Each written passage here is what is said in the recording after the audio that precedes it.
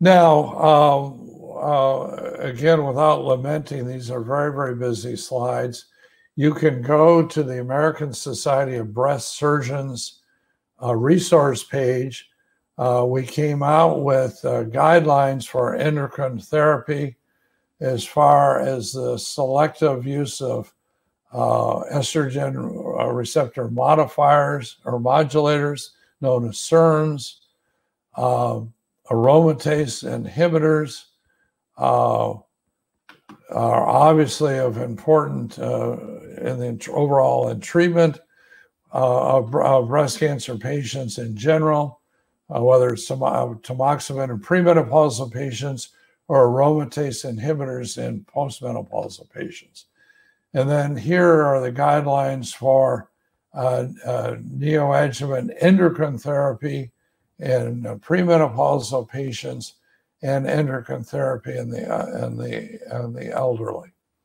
Again, these are available to you through the American Society of Breast Surgeons web page. CMS. In the United States, CMS is the Center for Medicare and Medicaid Services. They came up with all sorts of guidelines as far as Tier 1, Tier 2, Tier 3. And these are available at their website. Guidelines like this now we're pretty much through the acute phase of this pandemic in the United States, so that physicians' offices are open now, outpatient clinics are operational. We are using social distancing, wearing masks, hand care, etc.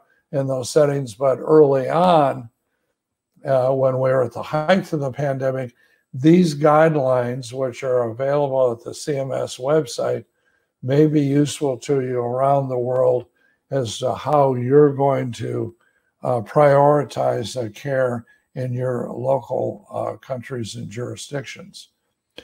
Also, we had our American Society of Plastic Surgeons come out with a statement about breast reconstruction in the face of the COVID pandemic.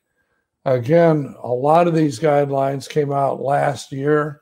This committee put this out in March of 2020, right in the teeth of the pandemic. Today, we're now beyond this and back to doing reconstruction surgery. But again, through their website, these guidelines are available that may have applicability to those countries and locations around the world that are still dealing with the height of the pandemic. Needless to say, things were delayed, and particularly if mastectomies were done, reconstruction was done on a delayed basis.